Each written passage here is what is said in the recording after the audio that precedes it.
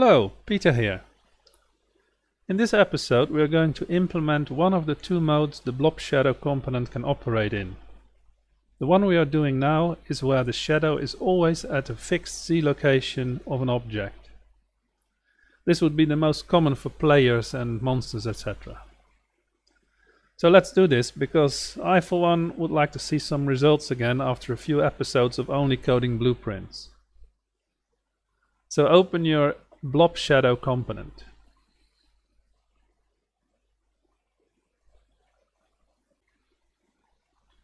The first thing we need to do is to create a function to update the shadow for rotation of the object. So let's create a function and let's call it update shadow for rotation.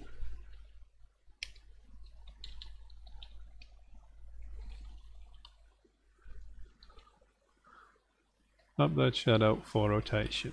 No spelling mistakes, no. Good. Now this might take some, I don't know really how much space it takes, but the first thing we want is the primitive component. You will find that under components if it isn't open. Primitive component, drag it out and get it, because this is the one that we need to get the rotation of. So get the world rotation. Then we want to have the forward vector.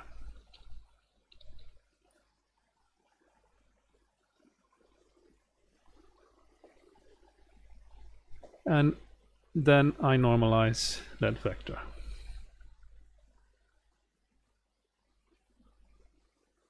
Like so.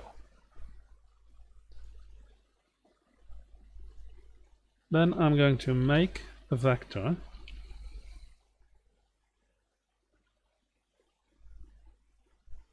let's place it here, where I set the x to 1. So what do we have here? We have a forward vector which is in the positive direction of the x-axis, but this is local, this is rotated. As you may remember, our opacity mask, the shadow basically, is always axis aligned in world space. That would be represented by this vector, which is an x-axis where the x is 1. This is already normalized, and this is normalized, and now we can use the dot product to find the angle between them.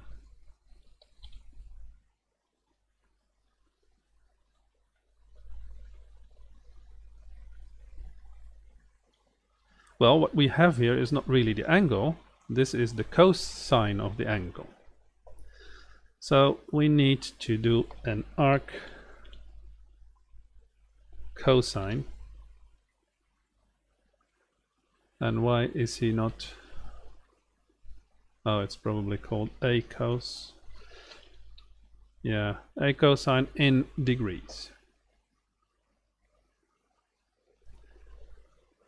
Now this will be the angle between the forward vector and the world space x direction.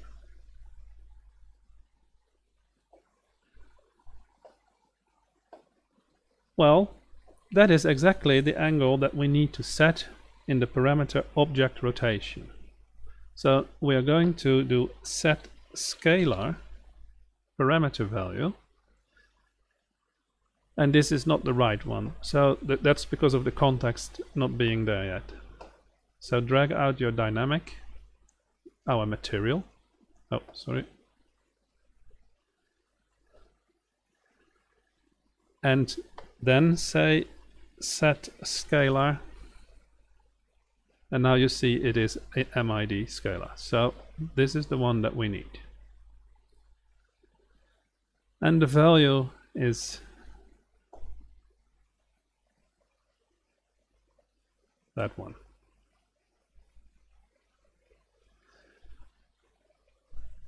Now there is one little complication with this. If this object has rotated so far that the forward vector is pointing downward, so say where the y element of that x vector becomes negative,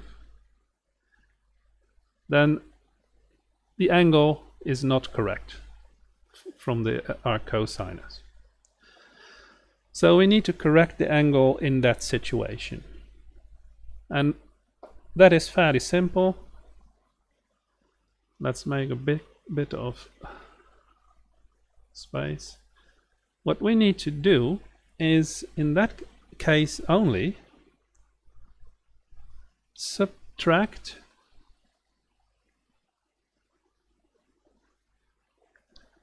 no, it needs to be the other way around, so we break this. We need to subtract the angle from 180 degrees. And what is left, we then need to subtract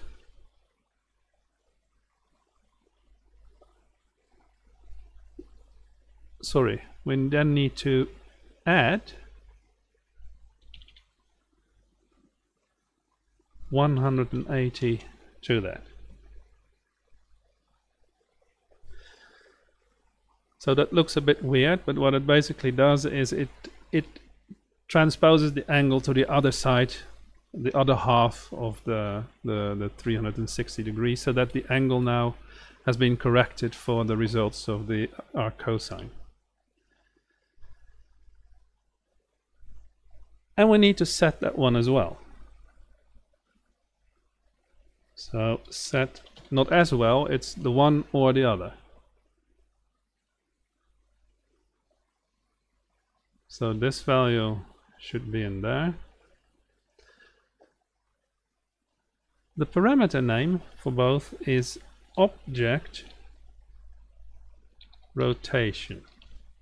Let's make that a bit bigger so that we don't make spelling mistakes, because here you don't want to have any spelling mistakes. Object rotation. So now we need to find a way that we either do this one or that one based on the situation. Well,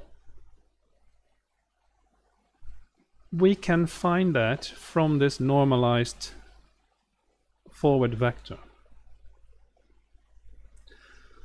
If we break the vector, we get the components.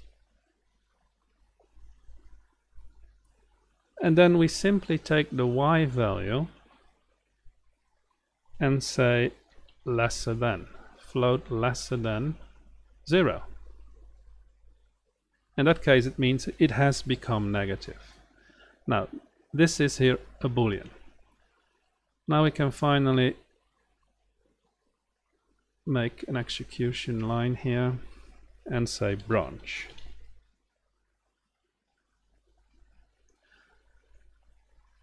Now if this condition is true,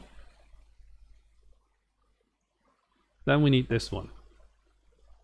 So let's put that one a bit higher up. So if it is true, we use this set. If it is false, we use the other one.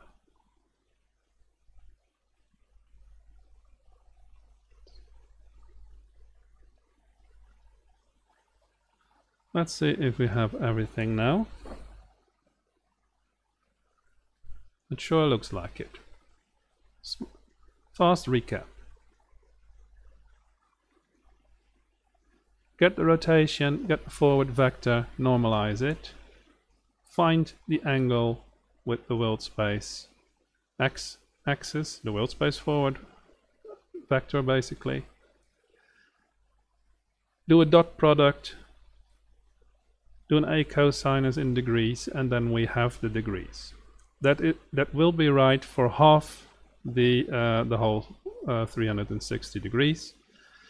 So we can set the scalar parameter value object rotation in our blob shadow material, which is stored in dynamic. only in the case when the forward direction has rotated so far that the y component became negative, so we need to correct the angle by subtracting the angle from 180 degrees and then adding 180 degrees to the result. We branch based on this boolean, so if it is true we take the corrected angle, if it is false we take the angle straight off. So this is our update shadow for rotation function. Compile it, save it. Now we can go back to the event graph. Now let's move to our SDL tick here.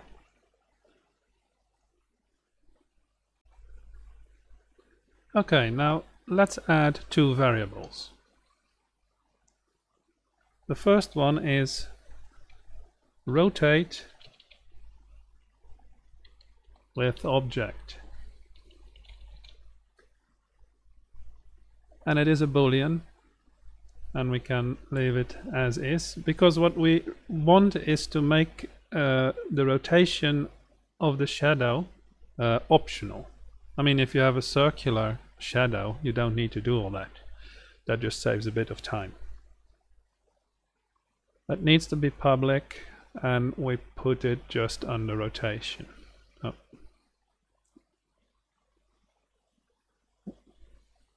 Or at least we try to put it on the rotation. Why is that? My God. Go under there. Well, finally. Okay, so it's there. Then we add fixed local z. And this one is going to be a float.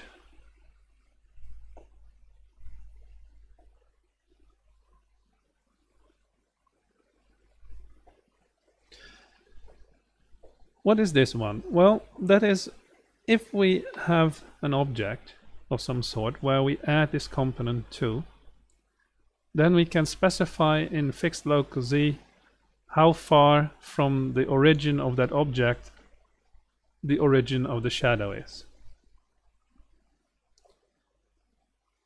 And it will always be there. This is going to be public. And also this one we need to move upwards, which seems to be a bit of a problem. So, well, it's there. Let's compile it so that we can have some default values. In considering all our other values, let's say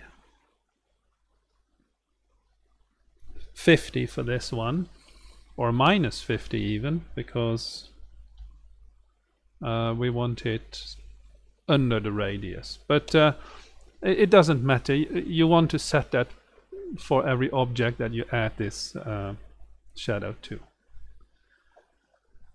The rotation, where did that one go? Oh wait, no, this needs to be one lower. This seems to be really annoying too.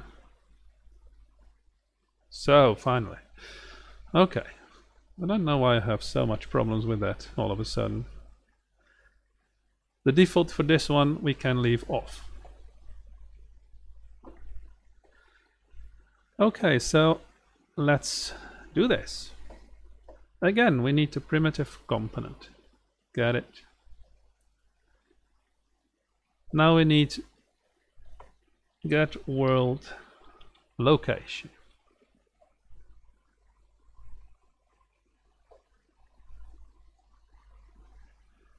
Then we take our fixed z location.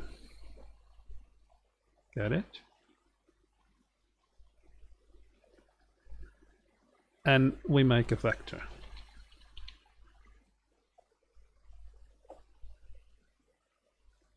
well, break that link because we want it to be the Z.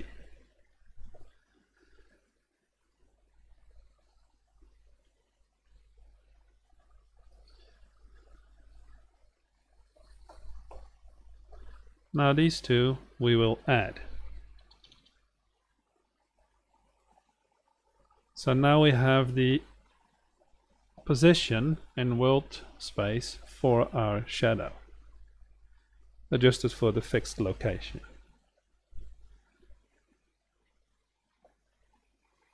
Now we need our shadow container mesh component. Get that one. And we want to set the world location.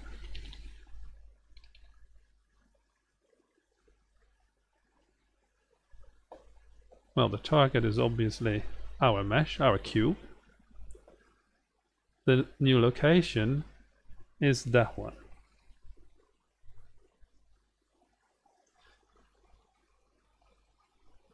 So this is going to be done on every SDL tick.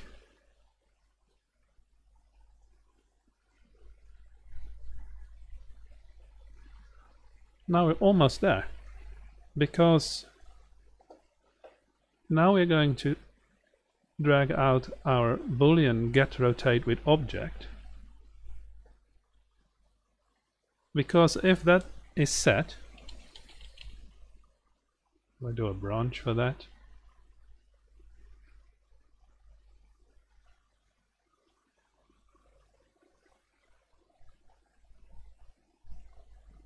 Only in the case that that is true, we need to update the shadow for rotation. So update shadow for rotation. And that was the function we just created. So this should basically create our fixed local Z blob shadow. Let's compile this and save this. Now we can close this. So now let's hope that we don't need to do too much debugging. I mean, if you do a lot of coding at once, which we've done with a lot of different objects and so on, you can always expect some problems. But first of all, let's remove our cube here with the shadow. Let's simply delete it. We just want to have this sphere.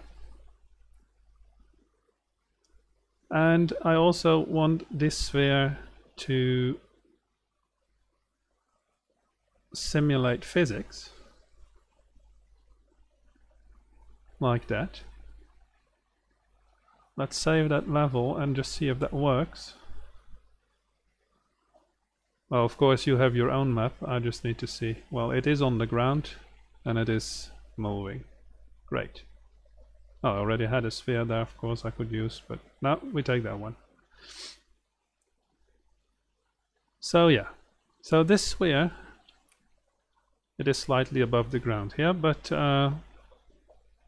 it is now simulating physics. We want to add our component to that one to test. Let's go have the world outliner here. Well, we do that. Hey, why is there a star still? Didn't I save that? Oh, by the way, I also see that rotate with object here is not public yet. It needs to be public. Compile, save. Alright, now the star is gone. Oh, that was strange. Anyway, if you click on your object, I have this sphere, whatever you have, I don't know of course, but and go down, you see that it has a static mesh component. It's a bit cramped there. If you drag the SDL blob shadow component in there and drop it on the static mesh component, it will become a client a child of that one. If all is well, we now have the parameters that we created. The shadow color, the radius x, radius y, radius z, cutoff. These are all fine because the sphere that I have is actually has a radius of about 50. Hardness 1, max opacity 1, rotation. We don't care right now. It has the rotate with object check. If we wouldn't have changed that to public, it wouldn't have been here. And the fixed local z is -50, so just under the sphere, if all is well.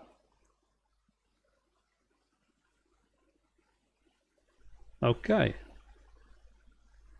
Now let's see what happens if we simply play this. Fingers crossed. Well, our warning works. You must add a SDL level data actor to your level for SDL blob shadows to work. And there were errors. Well, let's see what those errors are.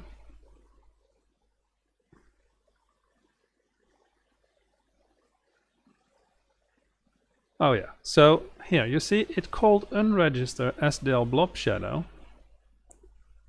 even though the register never worked.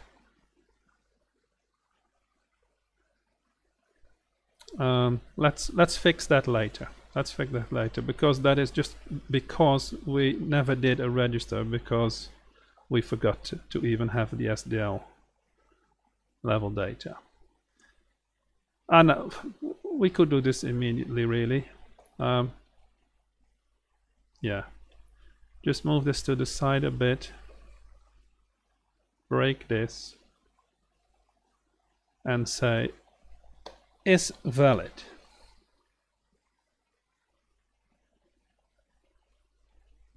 That one. If it is valid, we are going to do that. Compile and save.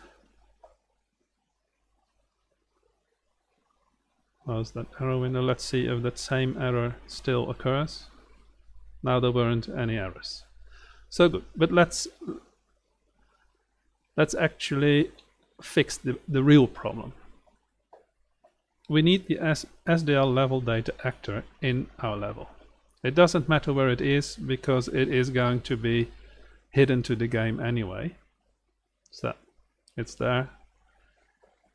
And let's see what happens now. First save the level and do play. Okay, this is just lighting needs to be built. No problem. And why is this one not? All right. What is happening? We have another error. Okay, sorry.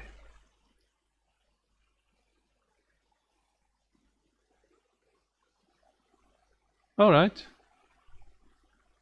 How come? Apparently, this one is movable, this one is movable, and the sphere is movable. So,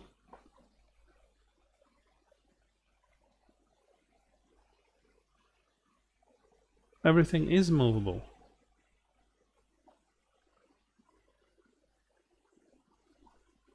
What did it say?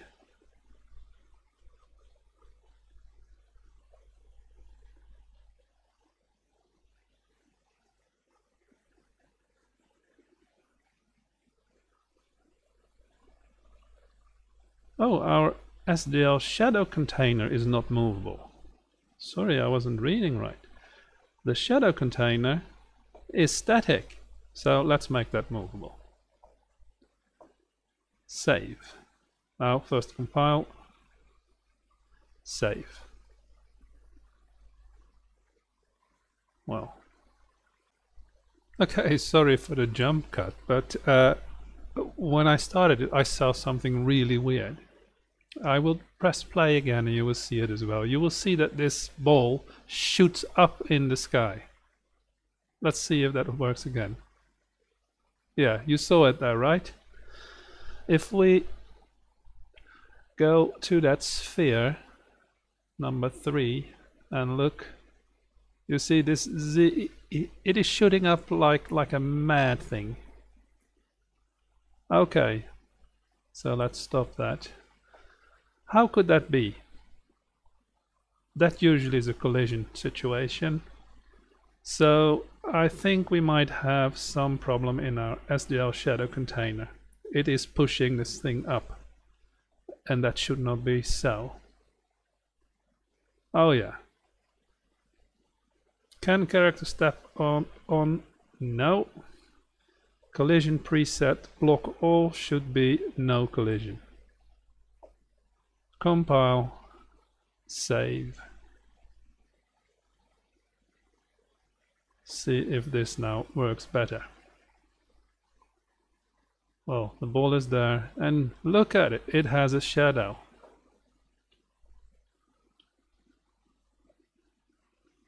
Success!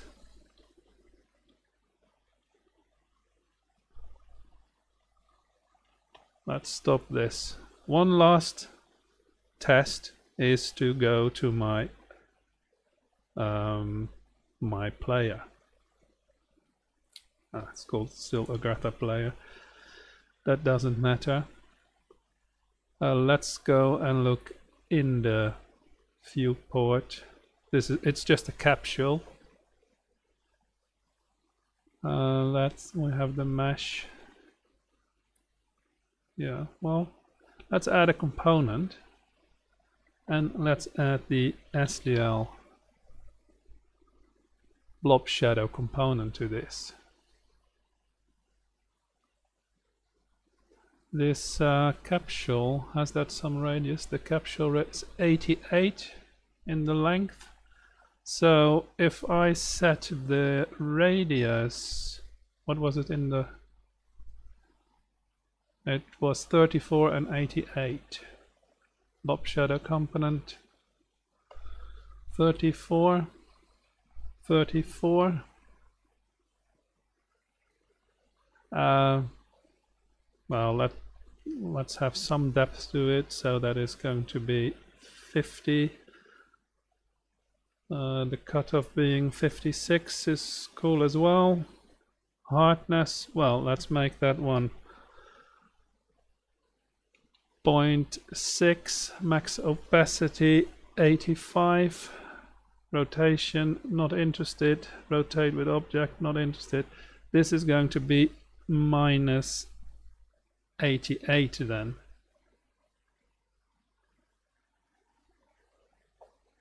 All right. Compile. Save.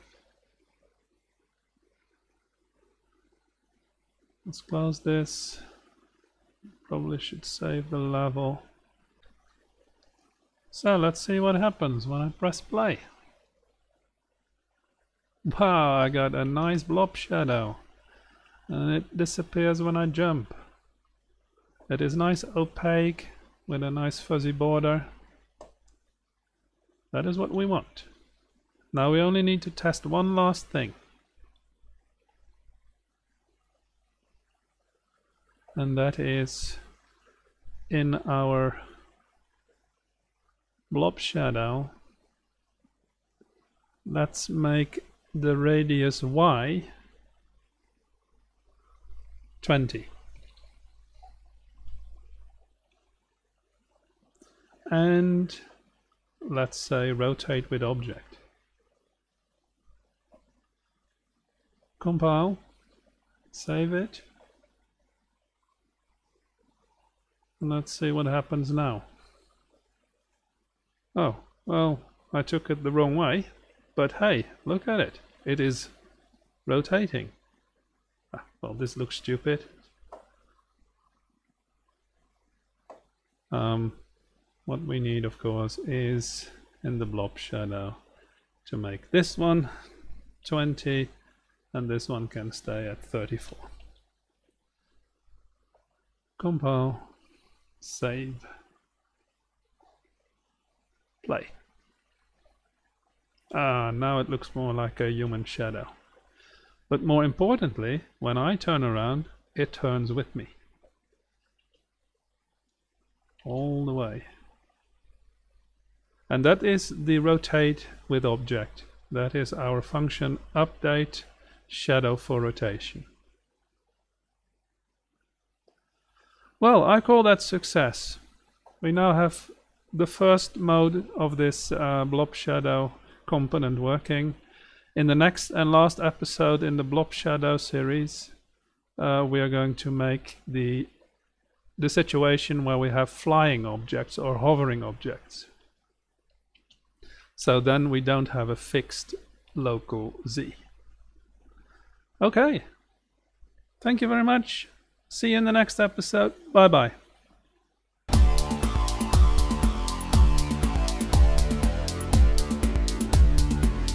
Hello, Peter here again. Just wanted to say thanks for watching this video. Please let me know what you thought of it in the comments. Below there are links to other episodes in the series, and don't forget to subscribe so you are the first to know when the next episode is up. Thanks again for watching and see you in the next video. Bye!